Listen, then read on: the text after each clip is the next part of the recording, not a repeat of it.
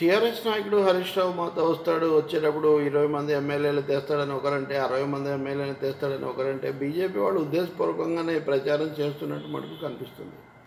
హరీష్ రావుకు మంత్రి పదవి ఇవ్వకపోవటము, లేకపోతే దూరం పెట్టారనటము, ఆయన సంతృప్తితో ఉన్నారా, ఆవేదనతో ఉన్నారా, ఆగ్రహంతో ఉన్నారా, రకరకాల కథనాలు మనకు వినబడుతూ ఉంటాయి. అలాగే హరీష్ రావు తిరుగుబాటు గురించి కూడా ఇతర పార్టీల వాళ్ళు, కాంగ్రెస్, బీజేపీ ఇట్లాంటి వాళ్ళు చాలా ఎక్కువ మాట్లాడడం కూడా మనం విన్నాం.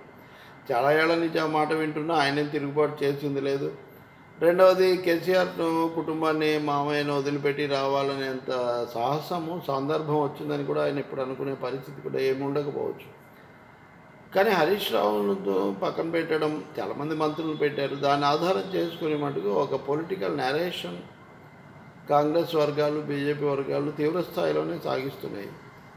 ఆయన అప్పుడప్పుడు చాలా అరుదుగా కృతజ్ఞతలు లేకపోతే ఇట్లాంటివి చెప్పడం తప్ప వీటిని బలంగా ఖండించడానికి మటుకు ఒక పెద్ద ప్రయత్నం జరుగుతుందనేది సందేహం. ఇప్పుడు మరీ ముఖ్యంగా ఫిరాయింపుల క్రీడ తీవ్ర స్థాయిలో జరుగుతున్న ఈ సమయంలో మేమే ప్రత్యామ్నాయం అంటున్నటువంటి బీజేపీ నాయకులు ఒకరు కాదు, ఆ నాయకులందరూ వరుస కట్టి హరీష్ రావు మాతో టచ్లో ఉన్నారు, మాతో వచ్చేస్తారు, అసలు ఒక ఆయన 60 మందిని తెచ్చేస్తారు, ప్రభుత్వం కూడా ఏర్పాటు చేస్తామనే స్థాయి వరకు మాట్లాడుతున్నారు. ఇవి వినడానికే విడ్డూరంగా ఉన్నాయి. రెండవది, హరీష్ రావు వ్యక్తిగతంగా పెద్ద చేయగలిగింది ఏముంటుందని మా ఉద్దేశం కాదు, కానీ కేసీఆర్కు ఆ ప్రాబల్యానికి, ప్రతిష్టకు గండి కొట్టడానికి అది చాలా ఉపయోగపడుతుందని చెప్పి కూడా వాళ్ళు చేస్తున్నారు. అంటే ఒక విధమైన మైండ్ గేమ్ బీజేపీ వాళ్ళు చిరంజీవి నుంచి హరీష్ రావు వరకు అందరూ మాతో వస్తారని ఆడుతున్నటువంటి మాట మాత్రం నిజం. దాన్ని ఎవరు అంత తేలిగ్గా నమ్ముతారని కూడా మనం చెప్పలేము. కానీ అదే సమయంలో క్యూరియాసిటీ మటుకు ఈ విషయంలో చాలా పెరిగిపోతుంది రోజు రోజుకి. అంటే కేసీఆర్ కార్యాచరణ ఏంటి, ఆలోచన ఏంటి తెలియనప్పుడు నిజంగా ఎవరికి పదవులు ఇస్తారు, ఎవరికి ఇవ్వరు ఆయన ఇష్టం. పదవులు ఇవ్వకపోతే ఎవరు ఉంటారు, ఎవరు సర్దుకుంటారు, వాళ్ళ ఇష్టం. కేటీఆర్ ముఖ్యమంత్రిగా ఉన్నా నేను ఆ ప్రభుత్వంలో ఉంటానని హరీష్ రావు ఇదివరకే ప్రకటించారు. ఇప్పుడు కేటీఆర్ ముఖ్యమంత్రిగా లేరు, వర్కింగ్ ప్రెసిడెంట్గా ఉన్నారు. ఇప్పటికిప్పుడు హడావుడిగా ఆయన ముఖ్యమంత్రిని చేస్తారని కూడా మనమేం భావించలేము. కానీ హరీష్ రావు మీద జరుగుతున్న ప్రచారం మటుకు ఆయనను వ్యక్తిగతంగా ఆయన స్థానం మీద కొంత అనుమానాలు కలిగించడానికి, రెండవది టీఆర్ఎస్ పార్టీ ఇలా ఉండబోదని చెప్పడానికి మటుకు ప్రయత్నం సాగుతుందని మనం చెప్పొచ్చు. బీజేపీ వాళ్ళు ఈ విషయంలో సిద్ధాస్తులు, కొద్దిమంది టచ్లో కూడా ఉండొచ్చు, కొంతమంది వెళ్ళారు కాబట్టి. అయితే హరీష్ రావు దీని మీద స్పందించాల్సిన సమయం బహుశా వచ్చిందేమో. ఆయన ఏమనుకుంటే అది బహుశా వెళ్ళననే చెప్తారు, ఖండిస్తారు. కానీ ఖండించకుండా ఒక క్రమ పద్ధతిలో బీజేపీ ప్రచారం సాగిస్తున్నప్పుడు దాన్ని సాగనివ్వడం కూడా సందేహాలు పెంచుతుంది. అందులో ఏమీ ఇంకా రెండో మాట లేదు. ఇది ఒకరోజు కాదు, ఒక వారం, ఒక నెల కాదు, నిరంతరాయంగా అలాంటి ప్రచారం జరుగుతూ ఉంటే జరగని అని కూడా ఆ శిబిరం ఏమైనా కోరుకుంటూ ఉందా? ఇవన్నీ తెలియబట్టే కేసీఆర్ అలా వ్యవహరిస్తున్నారా?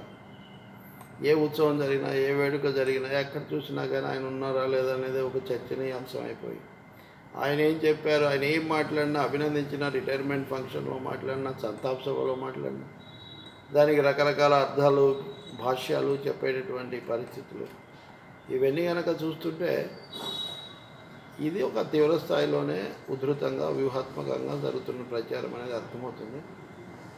అలాంటి వాళ్ళం వ్యక్తులుగా ఎవరుంటారు, ఏ పార్టీ అనే దానికంటే విధానాల ప్రధానంగా మనం ఆలోచిస్తుంటాం. ఇప్పుడు తెలంగాణలో ఉన్న